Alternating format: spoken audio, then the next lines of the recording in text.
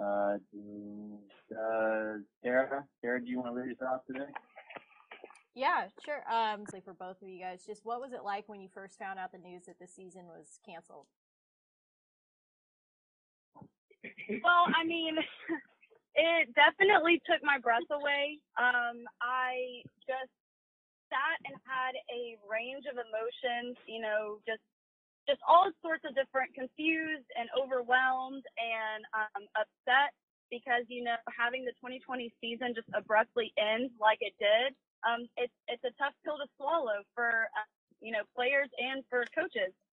But once I came home and was with my family after the season was officially canceled, I just kind of sat back and had a different perspective on things because with what's going on in the world and our country, it's tough. It's people's lives and it's people's health that we're talking about. And it really just puts. I would agree with that. I'll just say something real quick. I think most of all I was just shocked because I guess I just didn't ever imagine it to happen as fast as it did. Because it's like, we found out that we were going to play without fans. And then we found out the season was going to be suspended for a while. And then all of a sudden, season was just done. And honestly, I didn't have time to even put into perspective the first thing that happened. And then I was shocked that the next thing happened. And then it was just like it just kept getting worse and worse. And to be honest, I don't know if it's still at this point, if it, has really sank in. Incredible.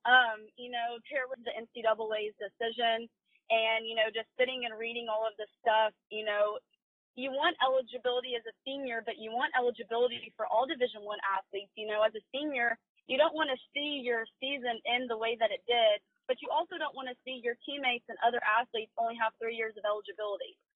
So I think the decision that they made to grant everyone the extra year of eligibility is huge. It's huge for everyone that plays sports, and just getting that year back. I would have been personally devastated if the decision would have, been to not give anyone eligibility. So I think it's great. I think they made the right decision.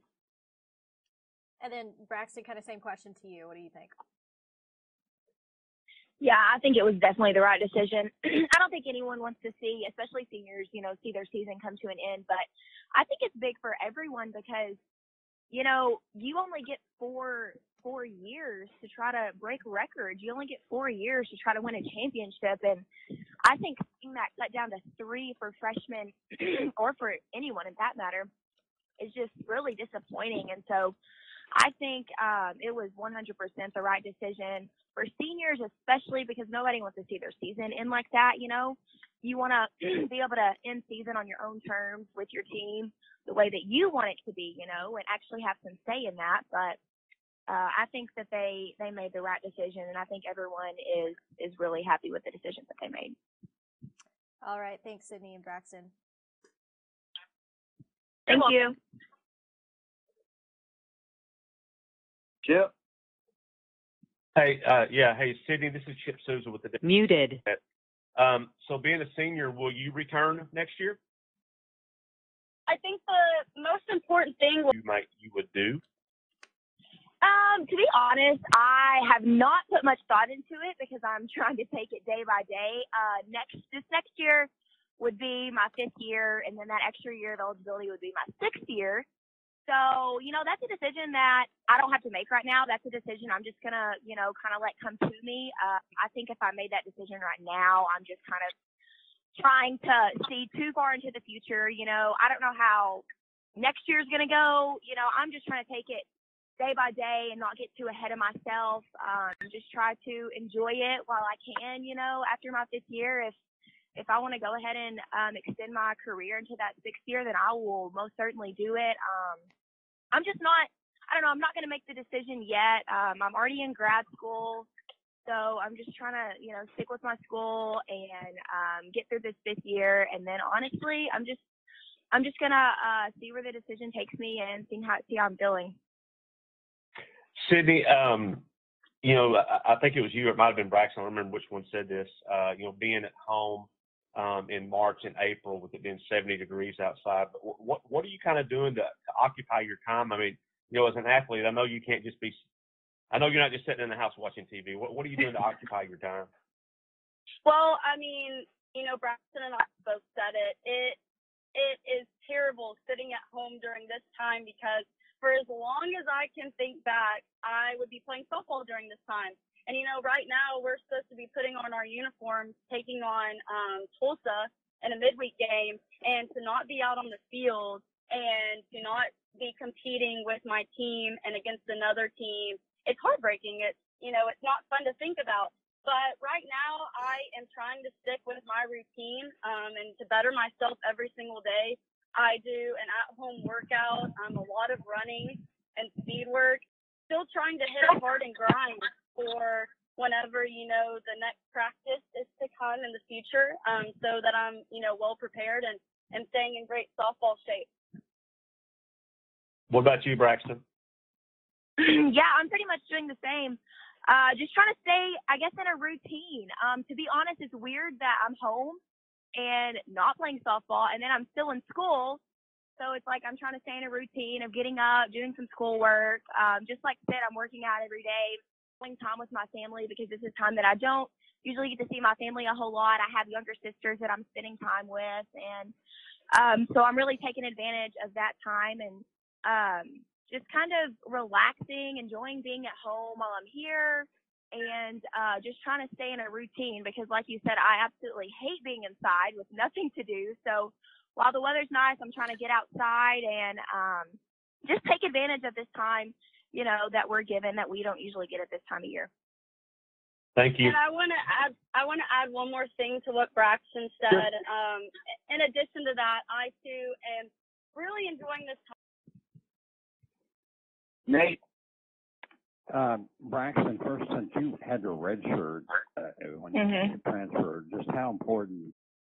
I don't know, it's very motivating, I guess, whenever you have to sit out a year and then, you're working and you come back. And then, like, to have this season just ripped away is like, oh, my gosh, like, I'm trying my best just to play softball with the Arkansas Razorbacks. And it, like, has not been meant to be, I guess, for the past 2 years. But, yeah, I guess for anyone redshirting, it's so important to just stay within the game, stay within yourself, work on the things you need to work on, stay with it. Don't get too far away from it because it's very easy, to kind of get distracted while you're not able to play and while you're away from the game, which last year it was a little bit different because I was always, with my teammates. I was always at the games. Your decision to leave first to go to Missouri. And then the beginning of my sophomore year at Columbia, our head coach got fired. And, he was a big, big reason of why I went there. I learned so much from him, and I really just developed as a player playing underneath the head coach at Missouri. And whenever he got fired, it just kind of everything kind of changed. And so after my sophomore year, this is where I want to go. It was a one-day thing. I kind of talked to my parents. They knew this is where I wanted to go. And after the visit, there were no questions. The coaching staff was great, and we kind of met in Coach Stoppel's office, and I just told him, I was like, this is where I want to be. I know this is where I want to be, and I'm just so grateful that I got the opportunity to be a Razorback. Thanks. Where that stands as of now, I don't personally think that playing professionally was an option for me. As I graduated, I was going to enter into the work, world, but I'm not sure. I don't know what is transpiring with the women's professional softball league, and with everything going on with the Olympics as well, I think that plays a part into every day before practice where we say a quote. And we've kind of kept that going through our group meet. We'll pass a quote to someone, and they will video themselves telling the team the quote and why it's kind of relevant to our team. And then we also do daily gratitude. So Coach Chappell will pick 3 or 4 of us to kind of tell the team what we're thankful for that day. And so we'll video ourselves and send it in the group meet. And it just kind of keeps us, keeps a positive attitude and not taking anything for granted and always remembering, what we're thankful for.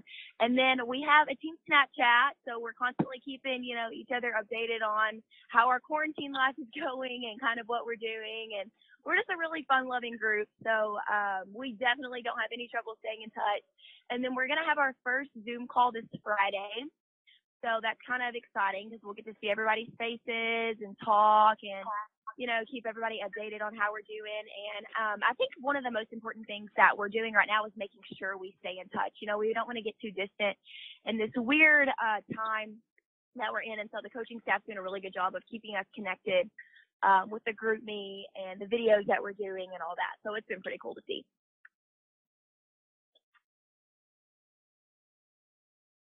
I appreciate it.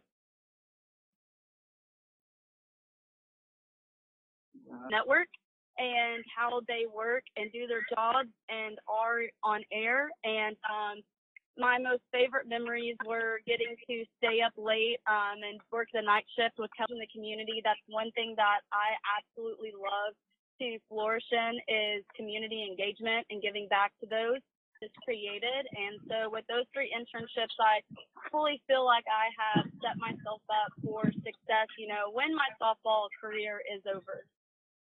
What is it, you know, what kind of field do you want to get in? Have you thought about that much? And also, having been in New York when it was hustle and bustle, can you imagine the way it is right now with the stay-at-home thing up there? Yes. So I am getting my degree in journalism. I aspire to be a sideline reporter. I would love to do in-color commentating for softball. I kind of want to stick more on the baseball soft summers. My freshman year after playing, I didn't know what I was going to get. I was still pretty young. And then moving to a big city like that, you know, I'm from Arkansas. That's not what I'm accustomed to. And then getting there, it is an incredible place. There is just so much opportunity and so many things to do and to adventure. I absolutely loved living there for 2 summers. You know, there's, you know, kind of this persona of how the people are there, and every person I came in contact with and created a relationship with was nothing but amazing and so extremely helpful and pleasant. But yeah, with what's going on there right now, just turning on the news and seeing what those people are having to deal with, you know, it's upsetting and heartbreaking because there's a piece of me that, you know, I'm attached to New York and, you know, decision of whether or not you're going to come back and play again next year. You know, if things were still standing where we were playing in our season and I was to, you know, finish that last game in June, you know, yes, I've been applying for jobs. I have a handful of opportunities, but, you know, right now with everything that has transpired, that's, you know, at the end of it from the job market and the people that I, you know, were interviewing with and have been in contact with, I don't know where they are headed and how, you know, all of this is going to affect they as companies and businesses. So, you know, right now, everything for me is at a halt.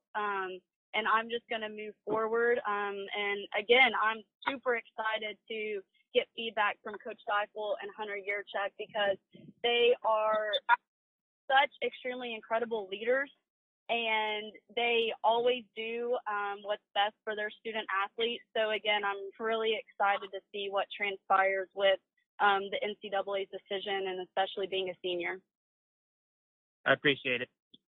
Thank you.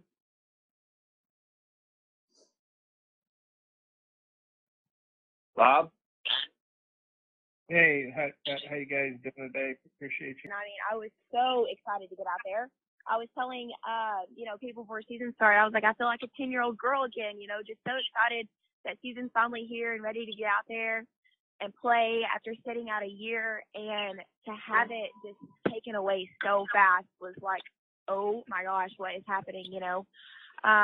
It's just, I don't know, and, you know, trying not to get too frustrated with it because, you know, that's not going to do anything for me. So just staying patient and doing the work right now while I can, and, you know, hopefully next year everything's gonna work out for the best and season will come around, and you know, I guess the anticipation just keeps going, you know, fulfilling over until next year, and I will be just excited, you know, next year to start playing as I was this year, and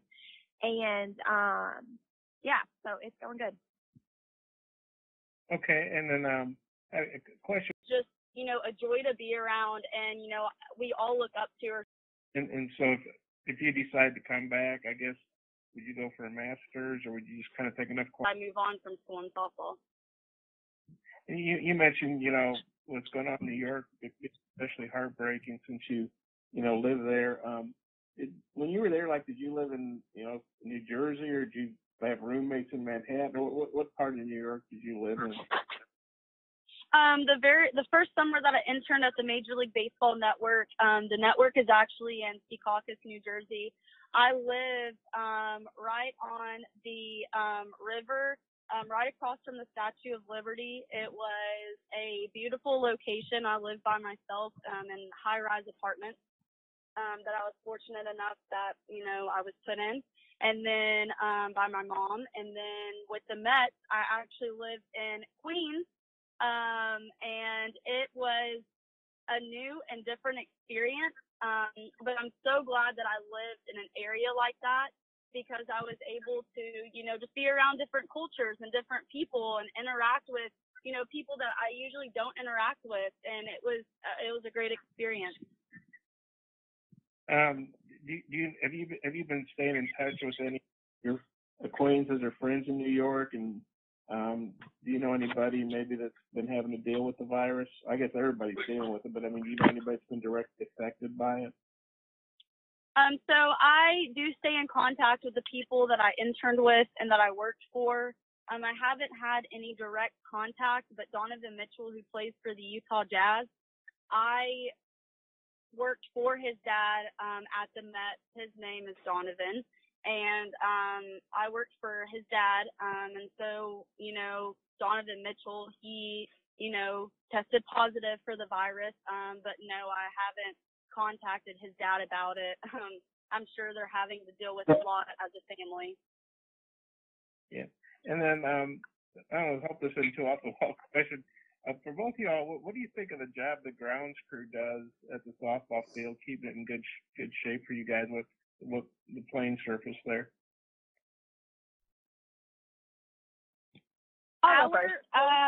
You want to go first, Braxton, and then I can bounce off of you? Okay. Our grounds crew is amazing.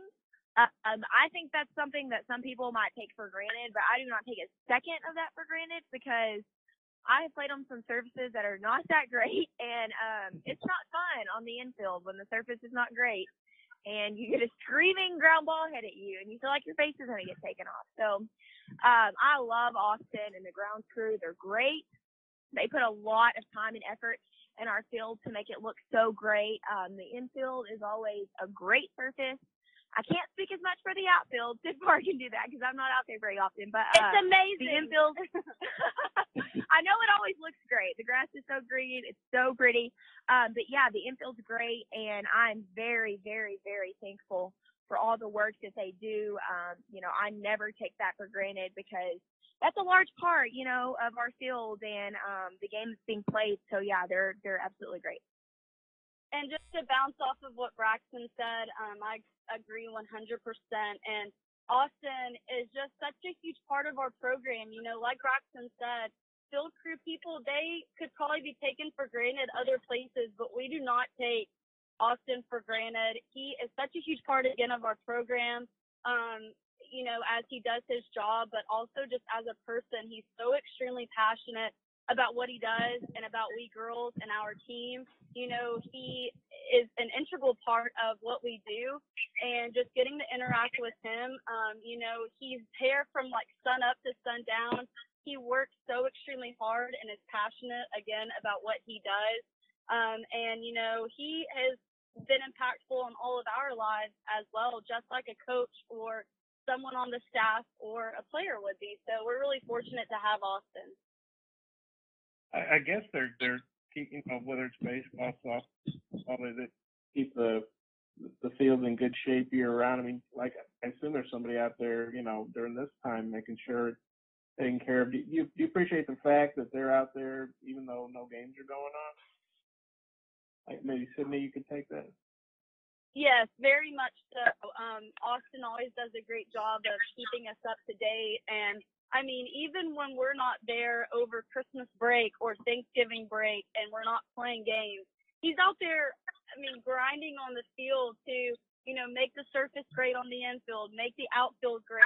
And he just, right now, I'm sure he's still out there, which he is, putting a lot of work out on that field. So whenever we're ready to go this fall, it's in good shape. And that just means a lot. It's like anything else in life, just taking pride in what you do. It goes a long way. And he does that. And, we are all just so grateful that, he does what he does and he's great at his job and is a part of our lives. Okay, thanks. Well, you guys are so optimistic. Makes me feel better just listening to you. So thanks.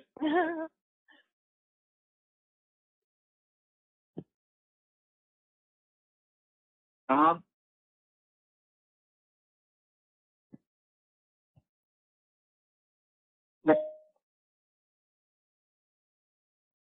Tom, you there? Yeah, I'm here. I was unmuting my mic. Hey, this question's from, and by the way, appreciate you guys coming on with us for a few minutes. Braxton, assuming you were in Paragould, what was the tornado situation like for you the other day? Did you guys have to shelter? And do you have any personal, accounts of things that happened with that?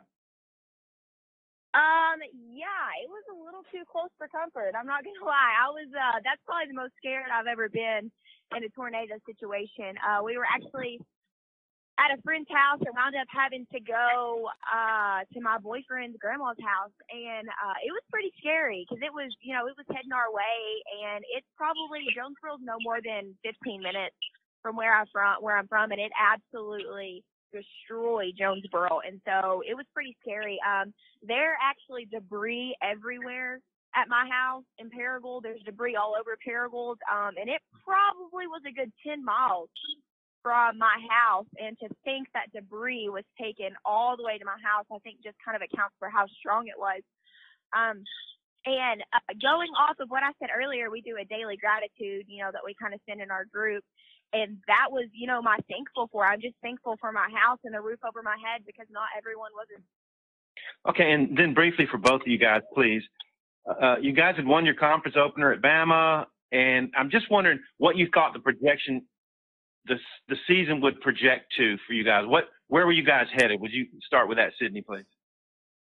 Yeah, we started talking about it back in the fall, and just to hit on something really quickly, softball, and as it is for other spring sports, we grind in the fall. It is, team practices, individuals, obviously under the time restrictions with workouts, but we had been saying it from the fall that this team was so incredibly special. Out of my 4 years, this team this year was so united. We, just really, really strive to do, our very best for the state and for the program and for each other. And, we were really excited to see where we would end up, throughout the season and especially at the end. That was seen in that 1-0 win that we had. Our identity, and then finally finding our identity, and then, going on to win that first game at Bama and just starting conference season and really just starting to showcase what we had in us. And then for the season to come to an end, it was very sad. And like Sid said, there will always be that question mark. But, knowing that we were fighting in a positive direction, and this next year will be nothing but, feeding off of that. We're just going to continue to ride.